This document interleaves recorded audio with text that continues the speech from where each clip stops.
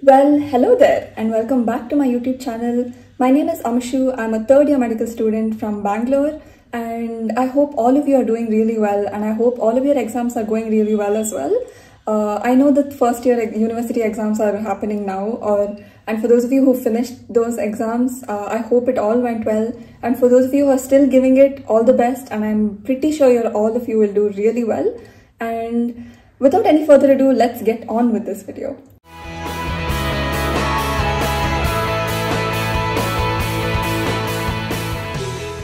Recently, I had uploaded a video regarding how you can study the first three subjects of your first year, that is anatomy, physiology and biochemistry, in order to score well and possibly get a distinction.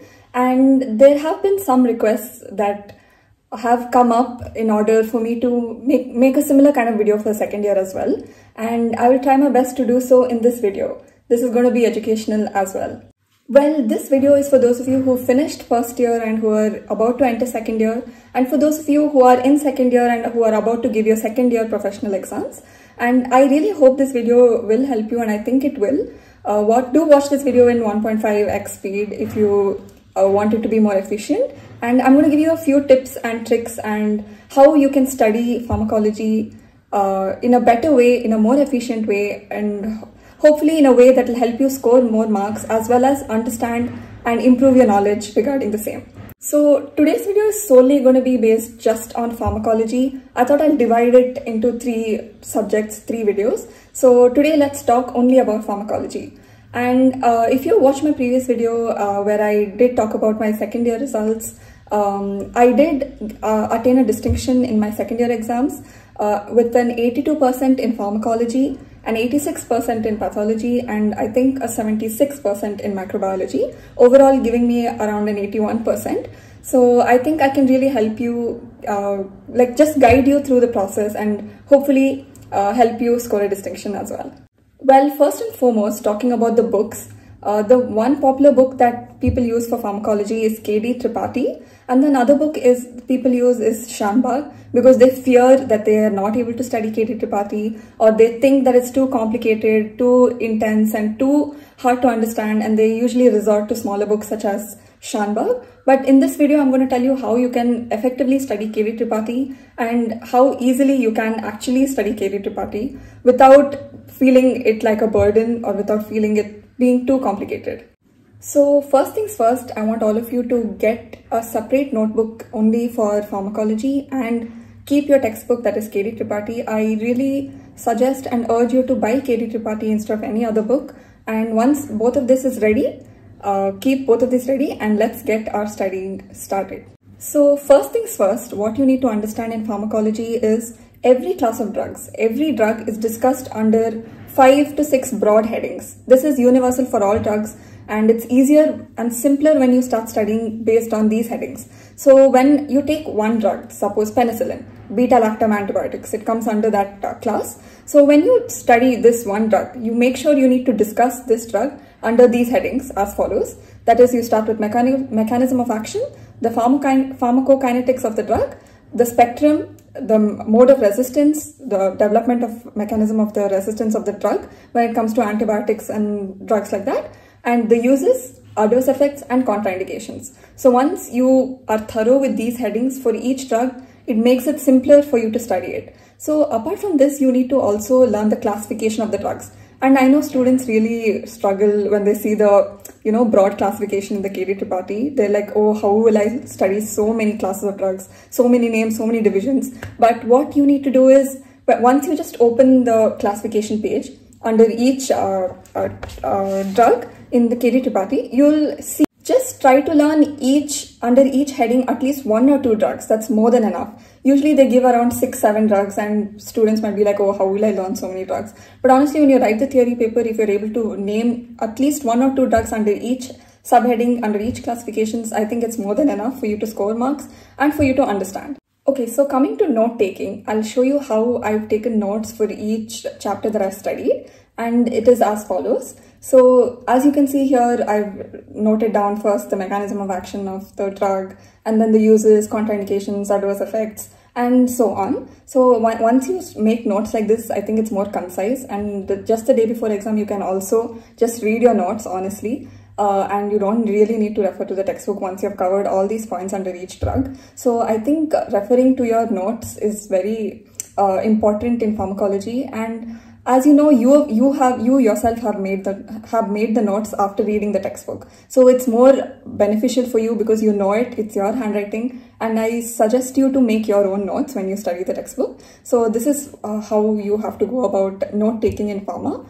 And also there are so many mnemonics that you need to use in pharma. And honestly, I know usually mnemonics will be like, oh, you remember the mnemonics, it takes more time to remember the mnemonic than actually remember what it stands for. But in certain drugs like morphine, you can use the mnemonic as MORPHINE, like the name of the letters, and then you can make the mnemonic as follows, like as I'll show you. So I think this is really beneficial. So it helps you remember so many facts and so many things regarding the drugs. Okay, now coming to how you can actually study pharmacology using the KD Tripati, using the textbook, like how you have to go about studying when you open the textbook. So if I take an example for this chapter called beta-lactam antibiotics, one of the major chapters that is usually asked for 10 marks. So students are usually like, oh, there's so much text in the textbook. Like I really can't read it. It's so much content. But honestly, and they also say that there's no diagrams, like how can I study through it? So honestly, what I feel is once you open the textbook, you see whatever diagrams are there. So for example, in this chapter, beta-lactam antibiotics, you see these bacterial cell wall synthesis, you see this diagram.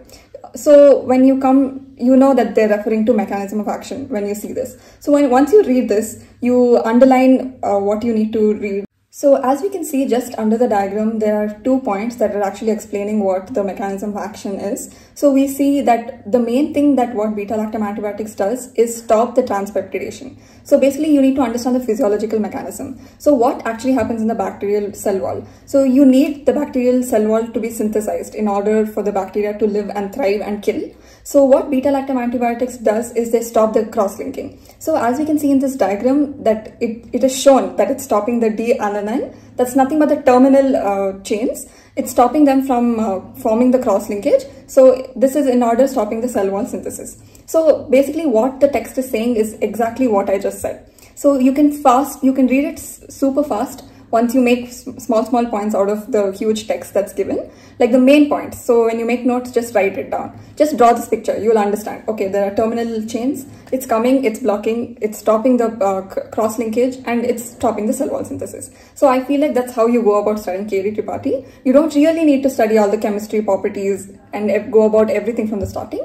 Just see the main headings, try to make 2-3 points under each heading, referring to the textbook when you make notes. And I think that's very, a very efficient method to study, as well as you're not losing out. You're not losing out on the knowledge. You're really getting everything.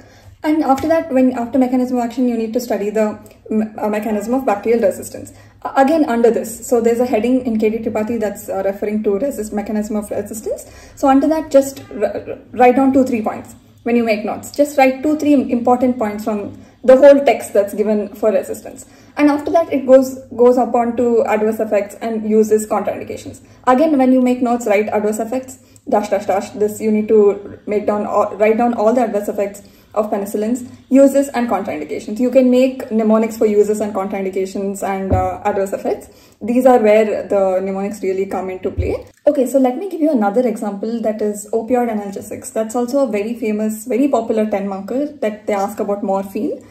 So I'll just show you how I made notes for morphine. And this is how I actually made the notes for morphine. So again, as you've seen, I've written about actions, its pharmacokinetics, adverse effects, treatment for the toxicity of morphine. And then I've also written the contraindications and uses. So under all these headings is how I made the notes and how I've studied. So easily you can write a 10 marker upon this. Don't you agree? So you can easily fill around 4 to 5 pages in your answer booklet just based on these headings. And it also covers, as you know in pharmacology papers, how they'll ask, write the mechanism of action, adverse effects and uses of morphine. So you can easily write everything down. So just breaking down this answer for you, starting with the actions of morphine. So here I've written analgesia, sedation, it causes mood effects, respiratory effects. So all these just make points. So here, as how I used to remember, like the first letters of each. So A, S, M, R, C, T, C, G. So you can easily remember this, although it's not really a mnemonic, it doesn't stand for anything. You know ASMR, you can easily remember it. So A, you know it's for analgesics. M is for mood effects. So what does it cause to the mood? It causes a calming effect. And sedation, S for sedation, it causes drowsiness. So easily you can elaborate on this and write answers. So this is how you need to use the mnemonics, how you need to make points. And again, coming to morphine toxicity, I showed you this, as I mentioned earlier, just with the letters of the drug name, MORPHINE, you can sum up the whole toxicity and you can easily remember it and you can easily write about it as a whole. So I feel like this is how you really need to study pharmacology, and all of this I've done is just because of KD Tripati. I've not used Shanbag, and honestly in Shanbag you really don't get this much information for you to make notes in the first place. So I think use KD Tripati, don't really read everything, make few points out of it, study your notes, and this is how I feel like you can really ace your pharmacology and you can also not miss out on your knowledge. So anyway, I think this is about it regarding pharmacology and how you can go about studying pharmacology. And honestly, you do this, I'm pretty sure you can score really well and get more than an 80%, not just a distinction, in pharmacology. And if you do have any questions, any further questions, any queries, do feel free to reach out. Just comment down below, reach out to me. I can help you in however little bit that I can. And I hope this video did help you. I'm pretty sure it would have. You can really take something from this video. And if it did help you, do give it a big thumbs up and do subscribe to this channel for more. It would really help me make more for you, give out more for you guys. And honestly, thank you so much for being here. Thank you so much for watching my videos and supporting me. And I think that's it for this video. And I'll catch you in the next one. And until then, take care and bye-bye.